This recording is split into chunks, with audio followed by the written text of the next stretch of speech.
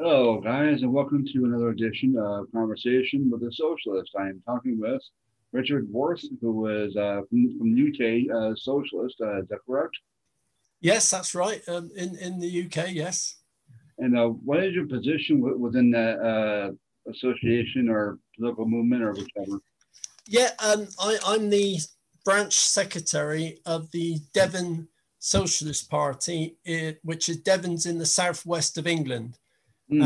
And I'm also on the regional committee for the southwest, for the whole of the southwest region, which it's one of the biggest areas in the country in that sense. And we're a rural community, but we're also got a lot of poor people working in tourism, and because we tend to be the more scenic area of the country. And so, yeah, we cover quite an area, really. Sounds about right. How many members? Although having said that, by your standards, it would seem like a short distance, I'm sure.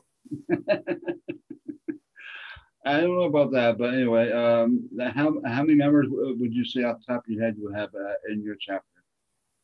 Well, the Socialist Party in the UK is a relatively small party. Throughout the England and Wales section, we have about 2,000 members. Okay. In Devon, where I am, which is only a very small branch compared to some of the bigger branches around the more industrial areas of the country, we've got about 40 to 50 members. Mm. And so, what is going on there with the I always want to say NHL, but it's actually NHS. Now, what's going on there with that program? When I hear they're trying to privatize it and give corporations access to it. Yes, the NHS, or our National Health Service, which is a public owned institution, which was founded back in 1948 after the Second World War, the aim of it was to give free medical care to everybody, free at the point of use, and it's transformed the lives of many working class people around the country, because it gave the opportunity to see doctors without having to pay that they couldn't afford. And it's been the backbone, really, of workers in this country for decades. And a lot of people would not be here today without it. But it's a national institution that has been under attack ever since it was formed. It's been underfunded, it's been run down, and it's been attempted to be privatized, as you rightly say, with private companies coming in to make profits on the back of taxpayers' money, on the basis that there's enormous profits to be made in healthcare in this country. And the NHS, the National Health Service in the UK, prevented all that profit being made by these companies, because they couldn't compete with this wonderful institution that was so well run and economically tight and did such great service.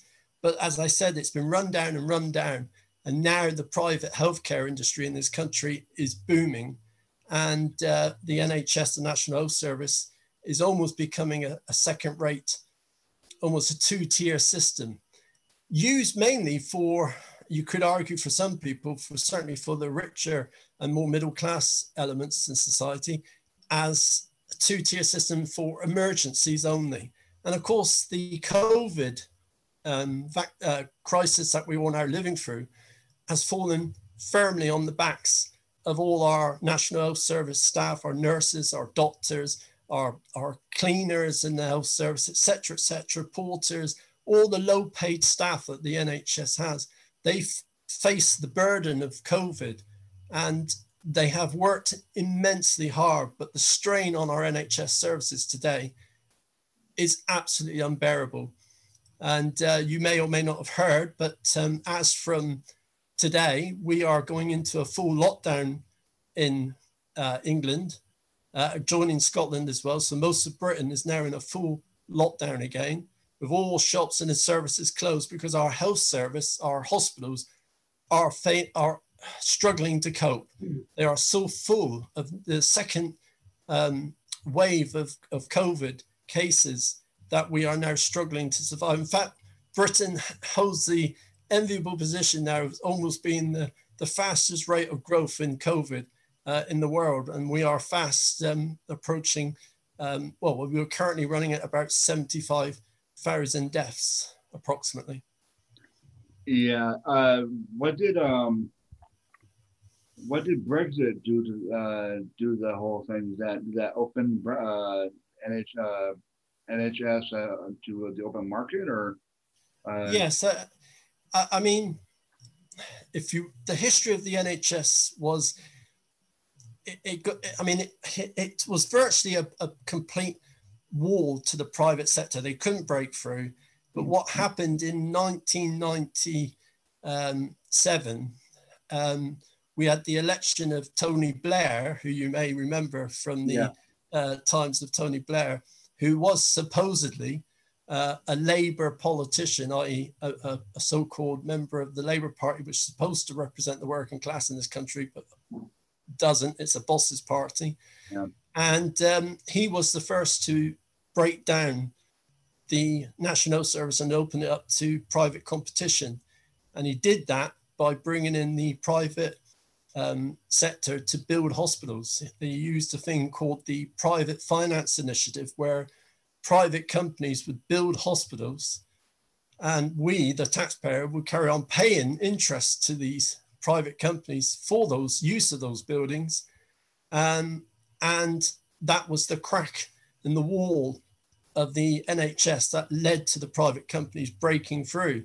I mean, it started also prior to Tony Blair with Margaret Thatcher, who privatized all the cleaning and portering, all the low-level jobs by letting contractors come in and do those jobs.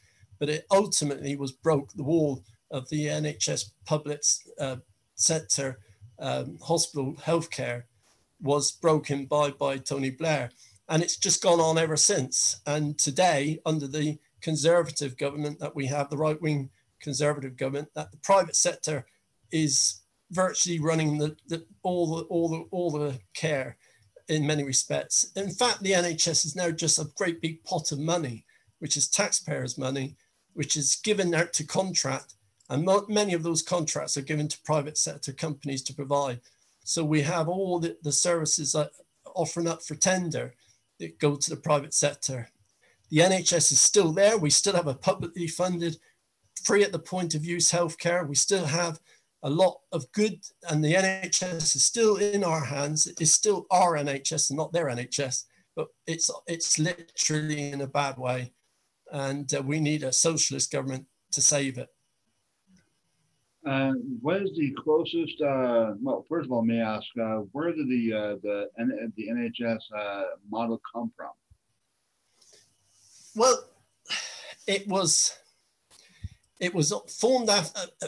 The history is straightforward enough in the sense that after the Second World War, the damage to the nation was such that the bosses, the capitalist class in this country, had to give workers something or face revolt, because the devastation of the blitzes and all the deaths that had happened during the war meant that workers that were coming back from in uniform to come back to a broken country looked to the government to make it, if you like, a land fit for heroes, which was a phrase coined for the First World War, but also applied to the Second World War. And they recognized that there was a need to give reforms, give concessions to the working class to keep revolt away from the door. And so that the healthcare system that had been actioned in 1948 was actually designed by all the parties during the war. And a thing called the Beveridge Report, which examined the needs of giving free healthcare to people. And it was a concession made to the workers of this country to give them that chance to get back on their feet and keep them happy. And of course, it followed the Second World War boom when we had a growth in the economy globally. And so the NHS initially was a great success. And like I said, it gave people free healthcare for the first time. And it was designed by, or it was set in place by a socialist called Devon, who was a member of the Labour Party cabinet in charge of health under the Prime Minister, which was Clement Attlee. And like I said, it was a great reform, but like all reforms, they're only temporary. When the economic situation will allow the capitalists, they targeted it for clawing back those gains, because capitalism still existed. It wasn't a socialist country, Britain. And so, although initially it was a concession to the workers of this country, over the last decades, it's been attacked, clawed back, and now the NHS is hanging by a thread. Yeah. That it sounds like that became in existence the same way as Social Security and Medicare came to existence here in the United States. Yeah, very similar, very similar. Because at the same time in the UK, they also brought out, like you say, welfare support. We had a social care system put in place, and basically a lot of reforms and housing. The post-war Labour government in that sort of 1945 to 51 was responsible for building a lot of public housing for workers, what we call social housing or council houses, it was known as in the UK, which gave workers a decent home with low rents. That meant that working class families could have decent standard of living. But once again, that was a reform. It wasn't permanent. And over time, the Tories and the capitalists, the Tories being the right-wing conservatives in this country, have attacked it. And so we saw Margaret Thatcher in 1979 bring about a revolution in council housing by selling it all off. People were able to buy their houses, and we have very little now public social housing, and we have a housing crisis in Britain as a result.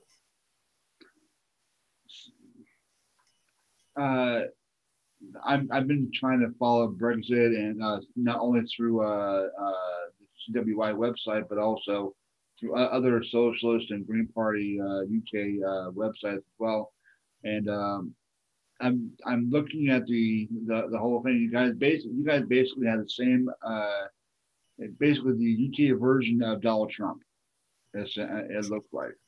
Yes, I think he's Mr. Boris Johnson. Yeah, he's very similar to Donald Trump, but on a much smaller scale. But he shares certain traits that your Mr. Trump certainly had and has. Yeah. Yes. No, what is the socialist opinion, of Jeremy Corbyn? Well, Jeremy Corbyn was a breath of fresh air. The Labour Party, which in this country, in your country, you've got the Republican Party and the Democrats as the main two parties. In this country, we have the Conservative Party, also known as Tories, and we have the Labour Party, and who are supposed to be the representatives of the working class of this country. Yeah, basically the somewhat Democrats right now of the UK life.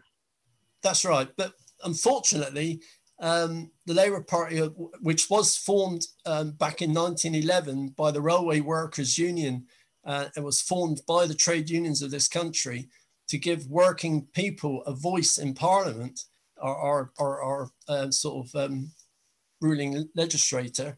But what has happened in that time is that the careerists, the people that see politics as a career, have entered into the Labour Party. They've forged themselves lucrative careers, and the Labour Party has basically been a means of attacking the working class, but wearing a Labour Party badge, making it more acceptable to workers. And an example of that is Tony Blair, because Tony Blair was undoubtedly, as Margaret Thatcher, probably the biggest Tory that this country's seen prior to Mr. Johnson. Tony Blair was seen as Margaret Thatcher's greatest achievement, bringing about something that was called New Labour, a turn away from socialism from the Labour Party to being a neoliberal, reforming capitalist party, a big business party. And Jeremy Corbyn was a breath of fresh air because he was from the old tradition of the Labour Party. And so when he got elected as leader of the Labour Party, it was out of the blue, frankly. He had to rely on people on the right wing of the Labour Party nominating him to get on the ballot paper, which if they hadn't done, he wouldn't even been on the ballot paper to get elected as leader. But they saw it as a way of being democratic. Never expected him to win, but there was this great surge in interest and membership to the Labour Party, as young people in particular joined up to be a member of the Labour Party to vote for Jeremy Corbyn because he promised so much. He offered all the things that we were looking for: nationalisation of the railways, bringing the public transport system back into public ownership.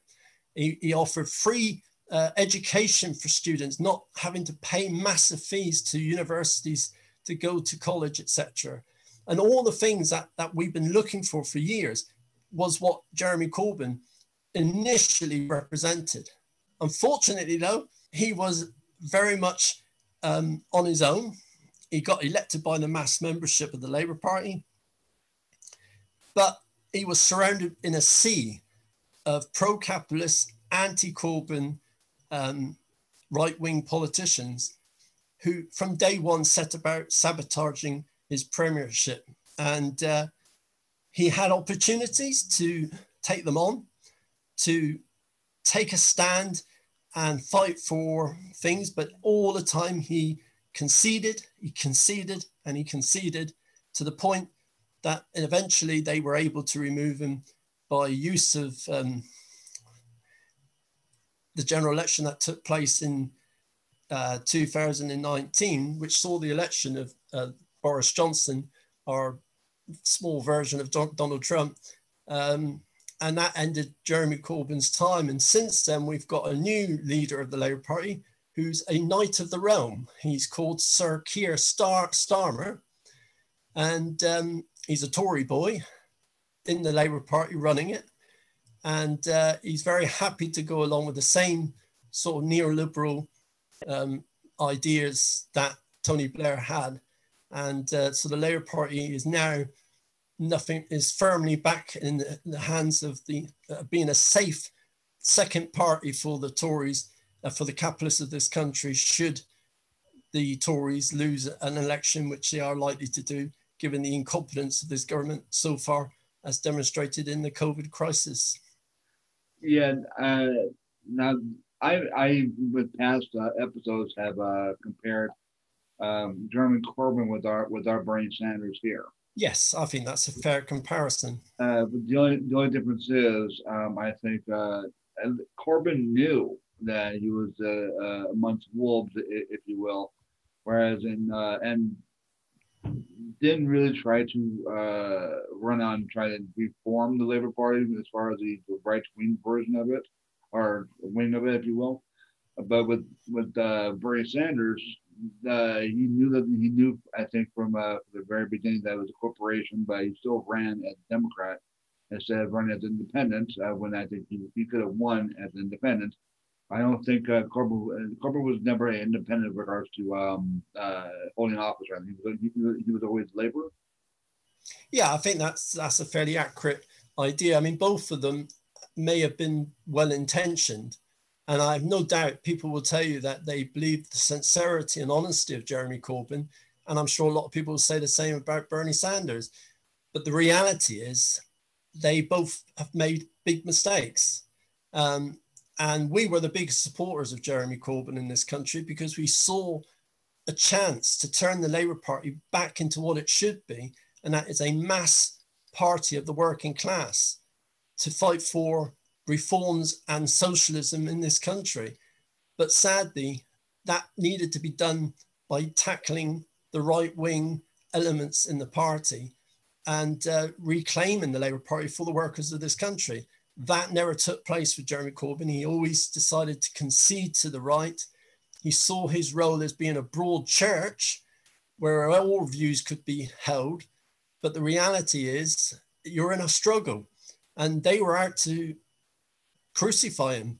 And but if he'd have shown an ounce of the opposition that they showed to him, then he would have succeeded better.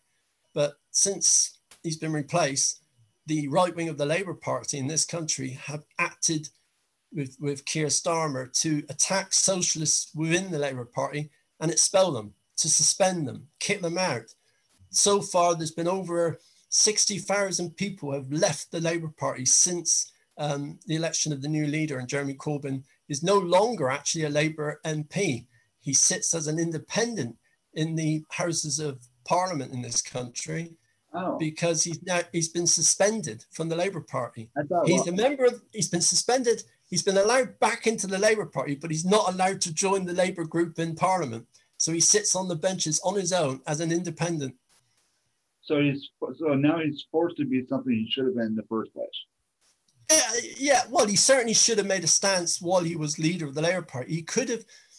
I've always put the point of view that obviously by standing up and opposing the right wing of his own party would have led to massive splits. The media would have throttled him.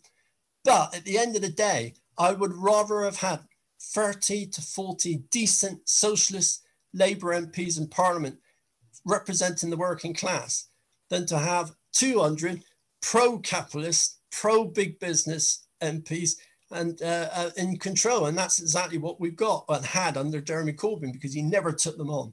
Never actually, we called for accountability of our representatives so that the right to recall, if you like, so that an MP, a member of parliament in this country, a senator, I guess, in your country,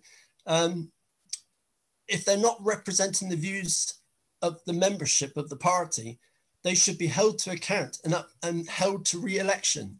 And they should be replaced if they're not doing the job that they were elected to do and fight for the workers of this country.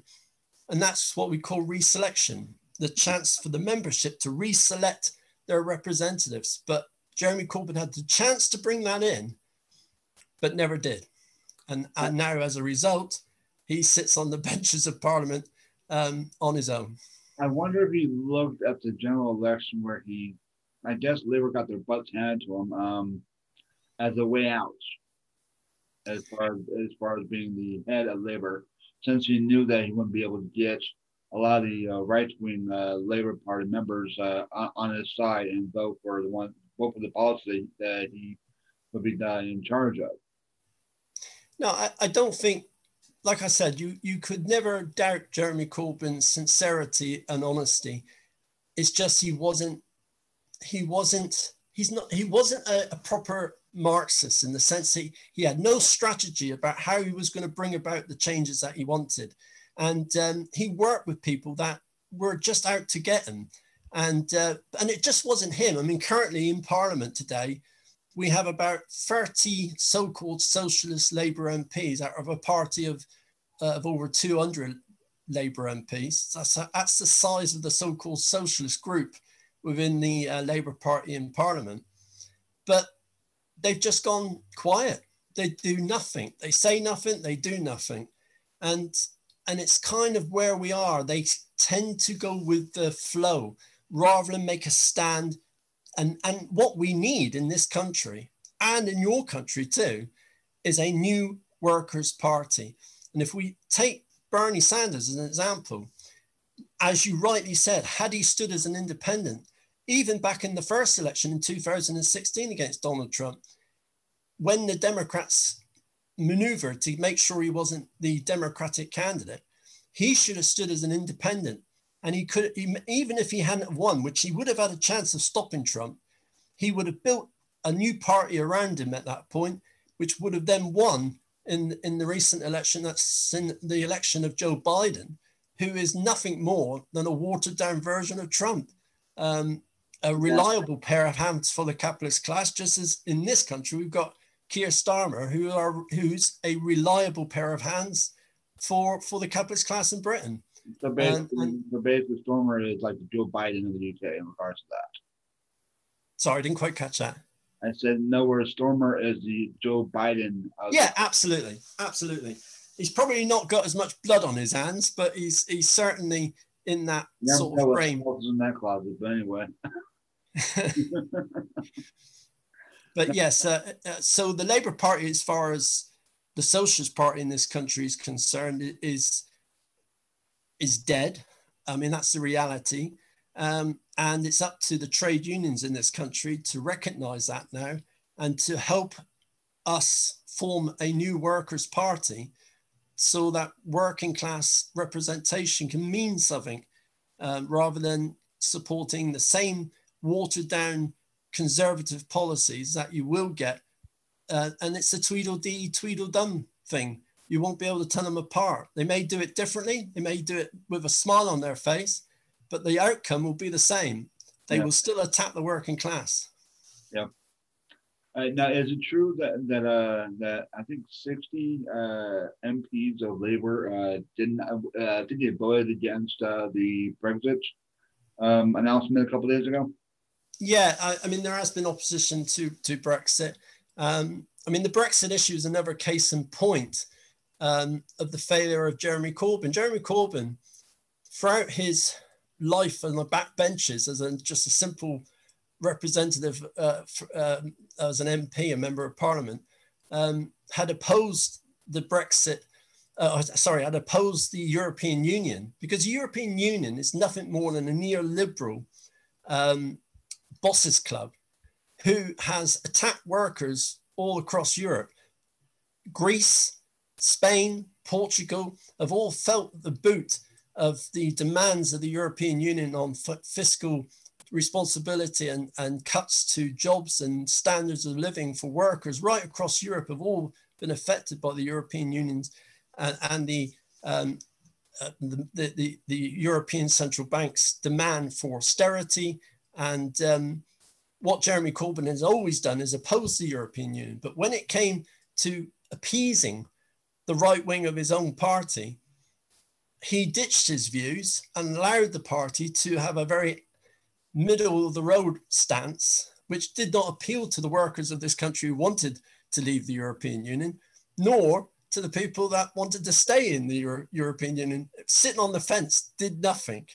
And so Brexit was part of the reason why the general election of 2019 saw Jeremy Corbyn lose, because Boris Johnson had a very simple slogan, which was get Brexit done, which appealed to a lot of working class people, particularly in the north of England. And Jeremy Corbyn's message and the message of the Labour Party was so complicated that even I didn't understand it at times. Corbyn didn't have a plan, from what I can tell. And they flipped and flopped and you know, it was unclear and it never addressed the reasons for Brexit. The reasons for Brexit was a lot of workers in this country fed up with years of austerity inflicted on them by governments that and basically a feeling that they wanted to scream and shout back. They wanted to be heard, if you like. Yeah. And it was a protest vote. There was elements of racism in it. There was undoubtedly nationalism, which was what the right wing and the right wing parties, particularly Nigel Farage, that you probably are aware of as well. Oh yeah. Yes, another friend of Trump.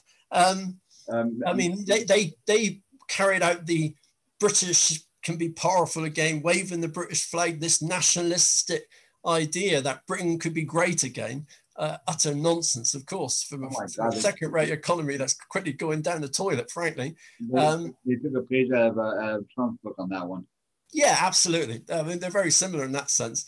But at the same time, of course, what Jeremy Corbyn failed to do was call for a workers' Brexit, where we would reach across to the countries and the workers of other countries to form international solidarity based on socialism and fight for workers' rights and fight for the gains that a freedom from the neoliberal austerity-driven EU has been, for workers to have the say and forge workers' alliances across the water to countries in the European Union to fight back.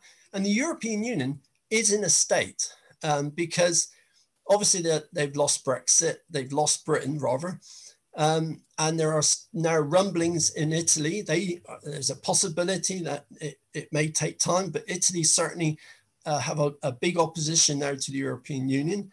And there are still rumblings in Spain, and there's rumblings in Portugal. And so the European Union project is certainly under threat. And if after the COVID crisis that capitalism has failed to deal with, after the economic crisis that now looms, the attempt by the bosses the capitalists to attack workers with more austerity, to claw back the money that they're having to spend at the current time, will undoubtedly lead to further revolt and protests. And that could well mean that certain countries, particularly poorer countries like Italy, one of the founding members of the European Union, could even end up leaving the European Union itself. And that could be the end of the European Union. I mean, all these things will be tested by time and we'll see what happens. But certainly Jeremy Corbyn could have captured the working class opposition to the European Union with a socialist message, rather than leaving them at prey to the right-wing, neoliberal, austerity, patriotic, flag-waving idiots like Farage, and help workers see that a better way would be a socialist solution as opposed to a nationalistic Brexit, which is what we're currently going down the pan with. Right. Where does Corbyn represent? What does he represent? Yes. Well, he would call himself a socialist, and therefore he has been a socialist voice. And then, like I said, initially he was a force for good, and he still is to some extent. He even today, just like Bernie Sanders, if he was to call for a formation of a new Workers' Party, left the Labour Party himself completely, and said, I'm going to start up a new Workers' Party, because of the fame, if you like, and the influence that he has following his leadership of the Labour Party, he could form a new party overnight.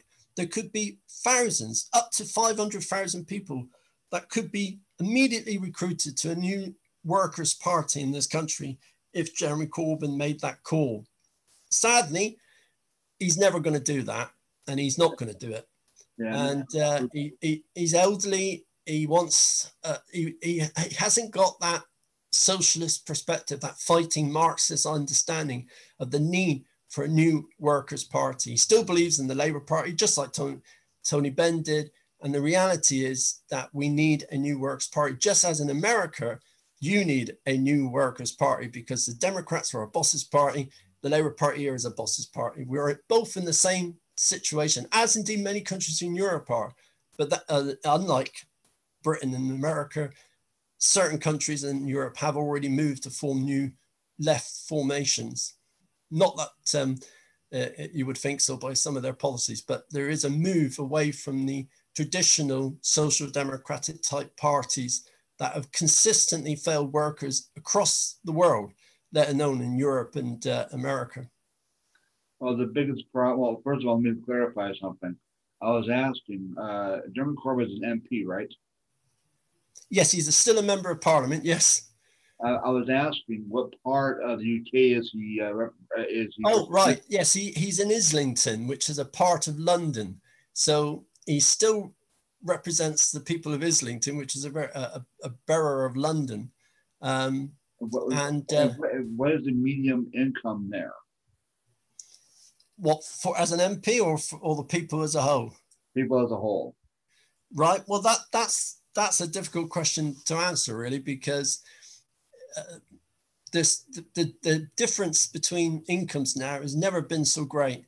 The rich get paid so much more than workers. There's so much what we call precarious working going on, with people working on 0-hour contracts that they only get paid when they do an hour's work, or very much subject to being available all the time, waiting for a message to get some money by doing some hours of work. Jobs are very insecure, jobs are very poor.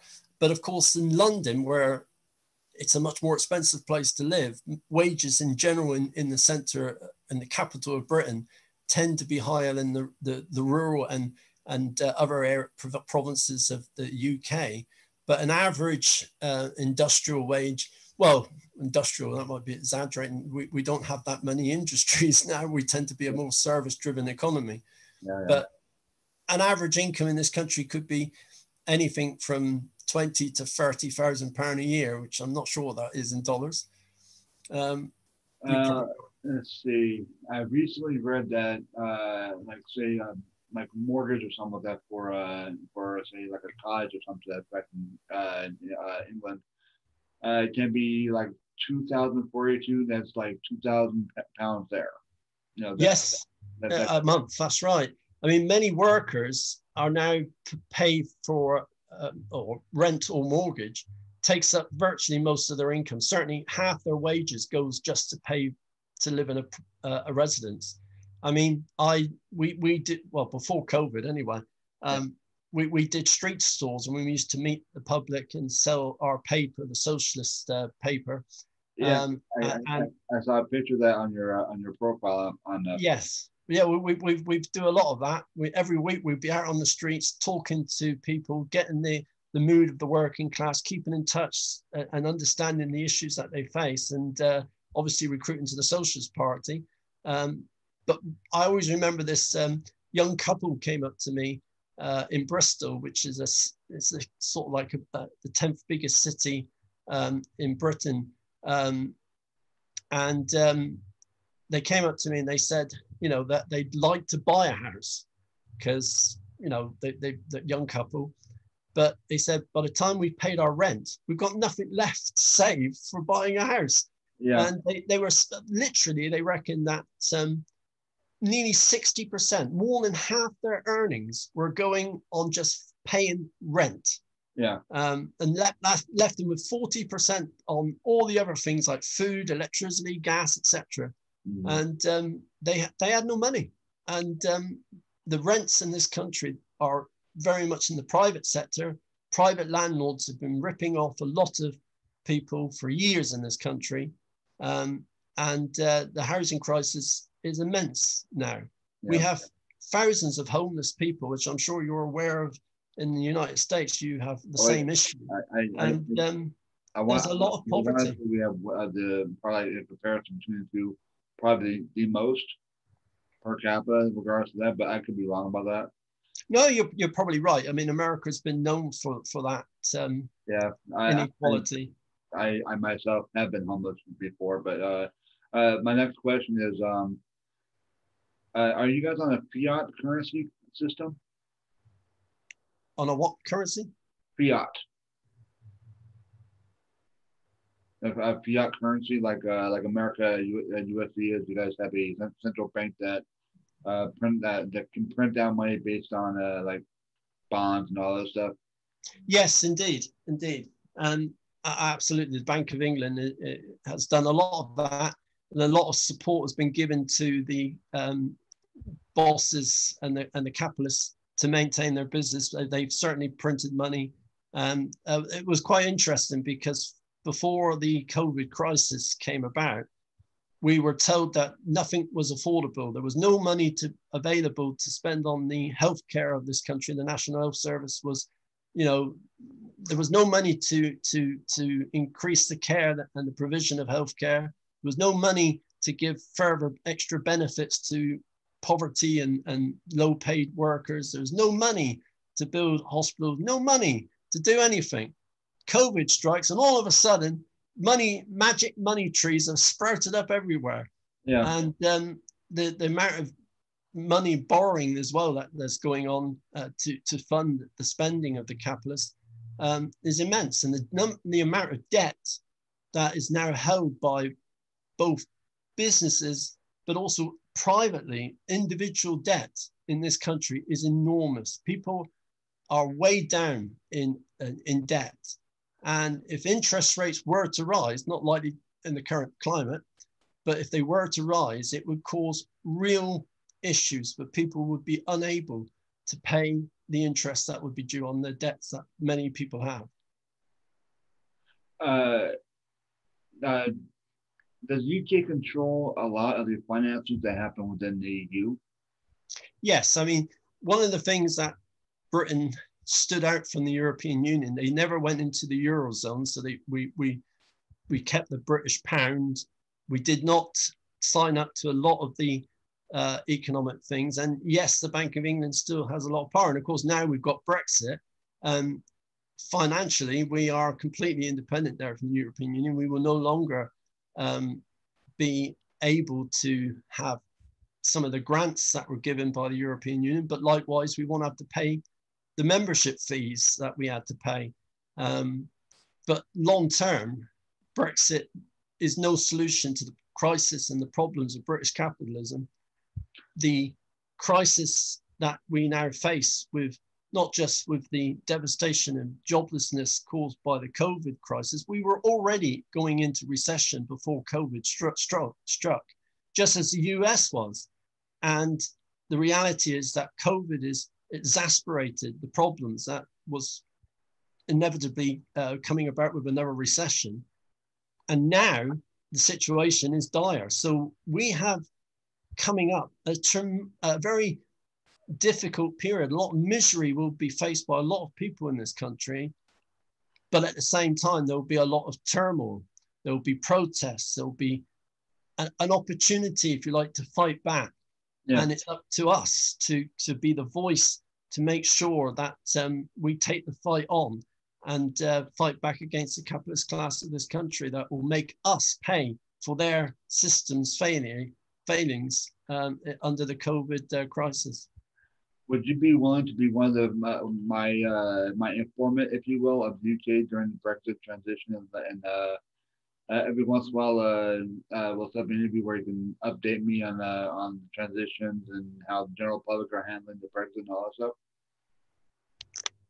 Well, on the Brexit transition, yeah. I mean, yes. I mean, at the present time, the Brexit transition is that they've now signed a deal with the European Union, which is a free trade deal.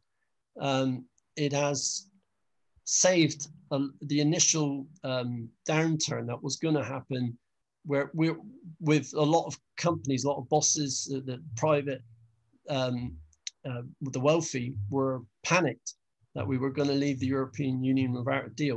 We saw the stock markets reduce quite drastically in the fear of a no deal scenario. But Mr. Johnson has now signed a deal with the European Union, which effectively keeps tariffs on goods away for the time being, which means that we will be able to freely trade with the European Union, which for a lot of British capitalists will be immensely important to keep the profits flowing. But at the same time, there's now a lot of bureaucracy required in the export of goods. There's a lot of extra forms and bureaucracy involved. And there is no doubt about it that firms are leaving the country, particularly in finance. The UK, London, has been the center of finance for the world for decades. But now that is no longer likely to remain the case. And that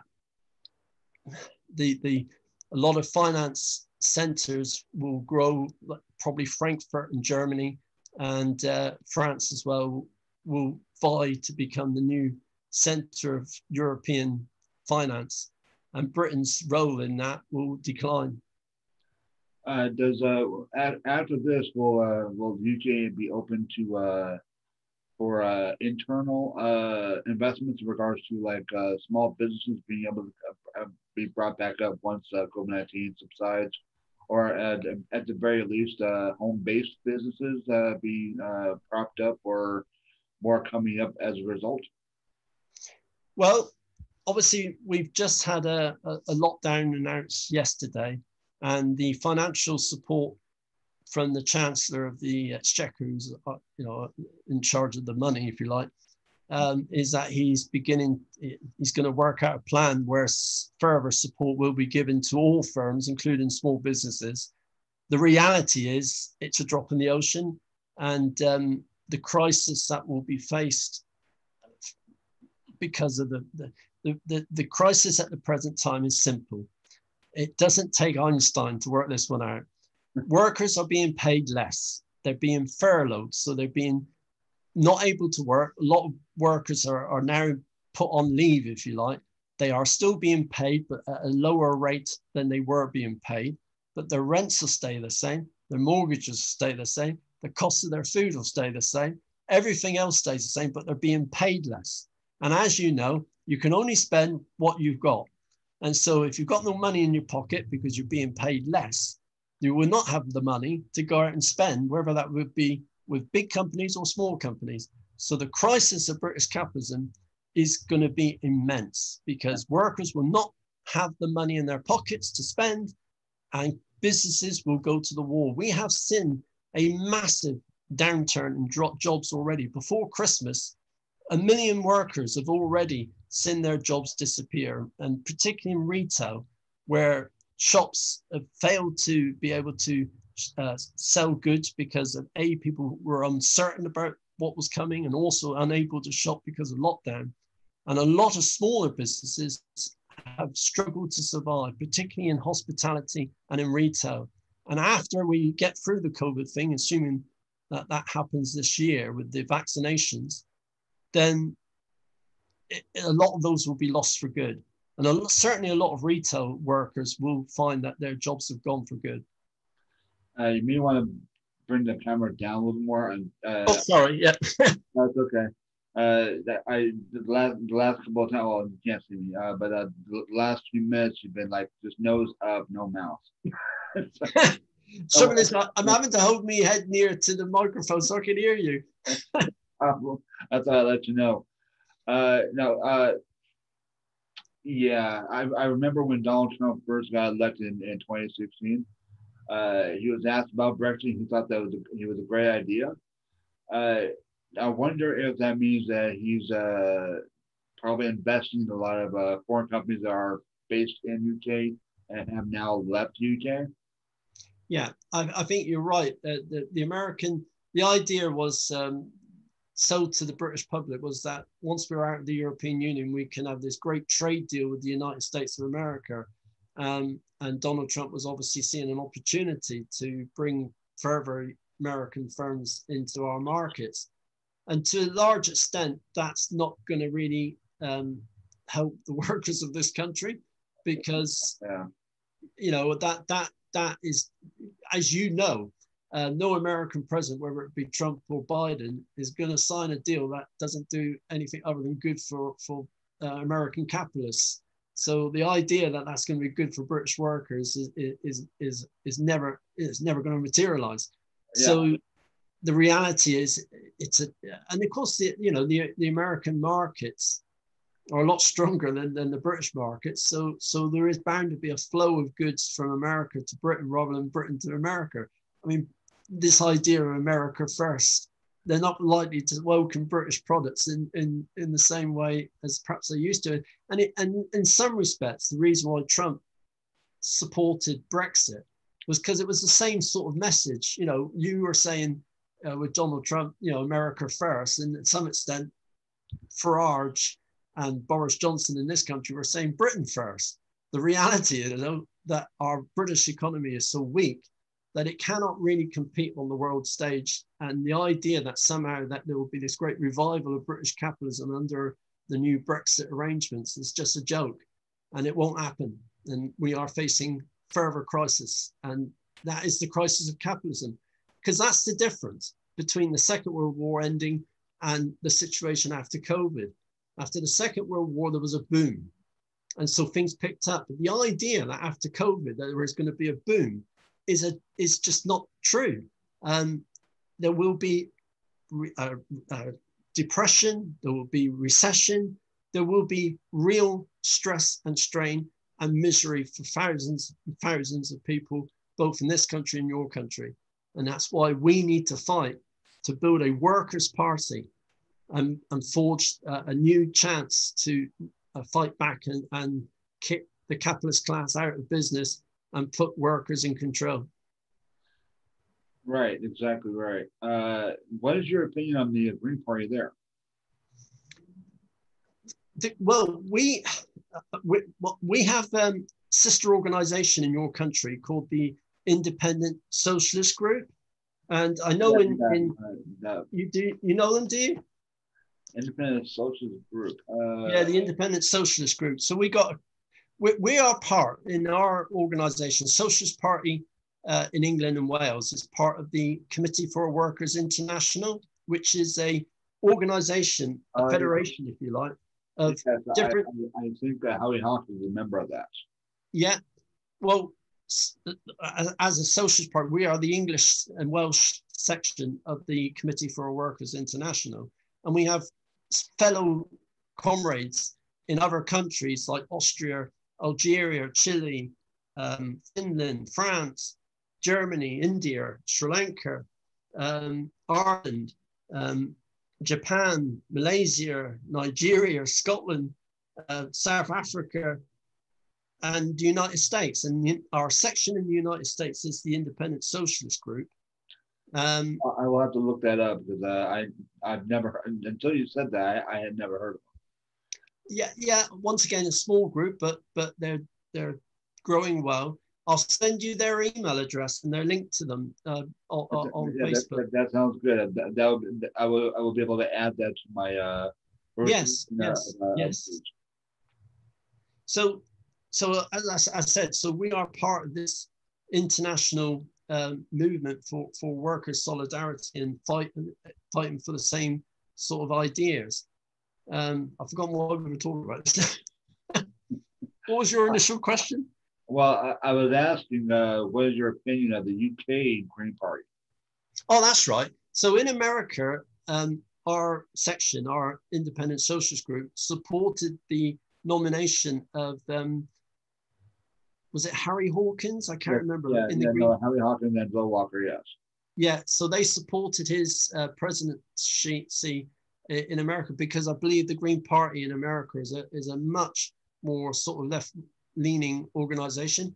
In this country, in Britain, the Green Party is a bit of a broad church. They have some very good people in there, and they're once again very sincere. Their fight against environmental damage is legendary, and they have become a very radical party compared to the right-wing nature of all the other parties. However, they are still fundamentally a pro-business party. They're not a socialist party. And they were very much in favor of staying in the European Union, which, is a valid argument you can make, but failed to see the economic restraints and the hold that the European Union has against socialism. For example, you're not allowed to give state aid, you're not allowed to nationalize industries, you're not allowed to have workers control and management of businesses because it's a neoliberal project.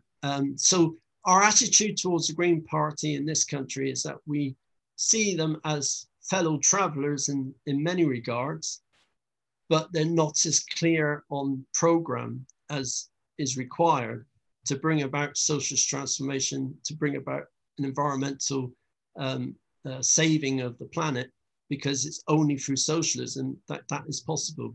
Capitalism is never going to save the environment, because it's just their pursuit of profit is all they care about. And so it's only under a global federal socialist world that we could see us actually fight the climate threat that is now facing us. Are you guys associated with the social alternative? Yes, I am aware of them. You're aware of them, but I was asking, are you guys associated with them at all?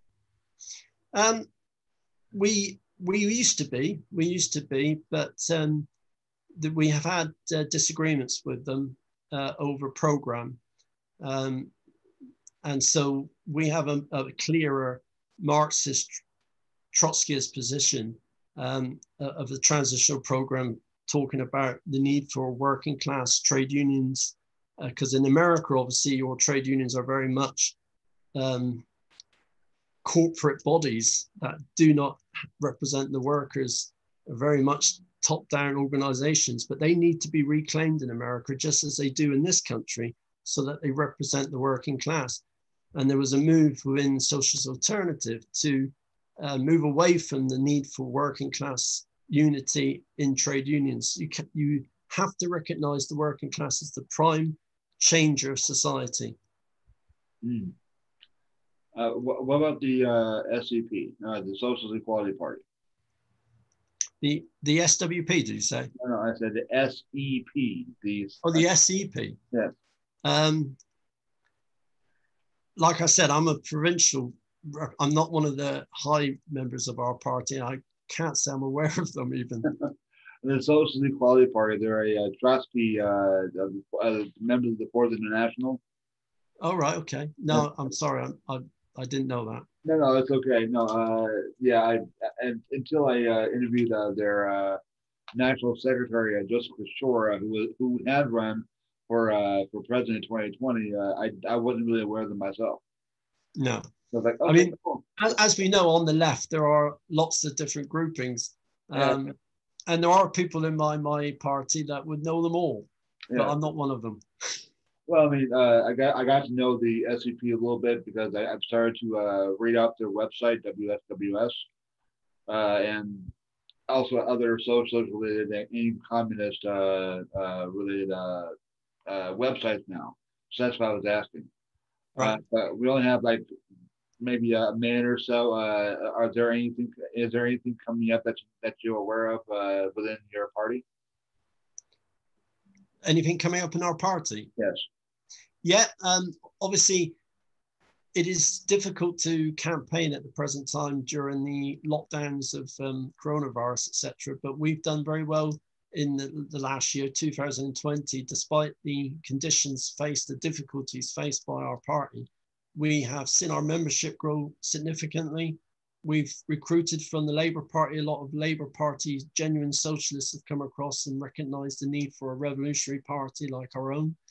And we are holding big events this year, and we are part of the Trade Union and Socialist Coalition, which is known as TUSC, TUSC, right. Trade Union and Socialist Coalition, and which is a formation to put up an electoral opposition to the bosses' parties of the Labour Party and the Tory Party, Conservative Party.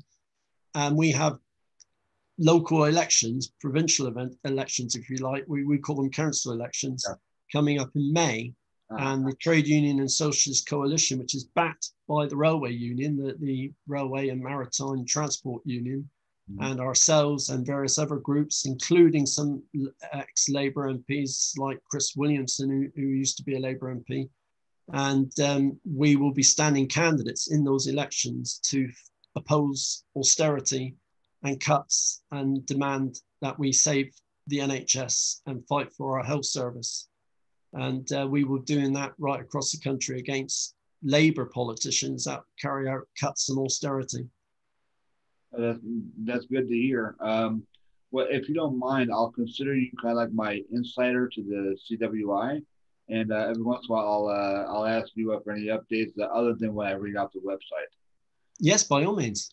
I'd like to also see if I could find someone in UK that'd be willing to be a part of the GSB, which I don't know if you know what it means, but it's Green Party and Socialist News Channel. Yes, I'm looking to expand overseas since part of the news I read is overseas. So let me know if you know someone there that'd be willing to do some of that nature and send it to me. Then I would put it on my YouTube channel. Yes, I've also promoted your channel across our party today, and I've also sent links to the American comrades, the Socialist Independent or the Independent Socialist Group, and so hopefully you'll get some more followers in this country as a result of that. And I shall try and encourage my local members to take an active listening role to your podcast, which I've been listening to, and I've also listened to on YouTube as well. Well, I appreciate the support, and I appreciate you promoting the crap out of my YouTube channel and my Anchor. My Anchor is actually going to be going into a new direction. It's going to be I'm going to be starting to read books on there based off of Green Party and Socialist books around the world. Once I'm able to get more as far as that part goes. I do a lot with when it comes to this channel, and there's another portion of Anchor I could do this on also. So, but I appreciate you being on. I look forward to talking to you again. Yes. We're actually past time now, which is good for me. Good for both of us, regards to people listening and watching you. And I look forward to talking with you and other members of CWI. Yes, that sounds very good. Thank you very much. It's been a joy talking to you, and I hope you keep safe and well. You as well. Goodbye then, or good night. Yes. Good night.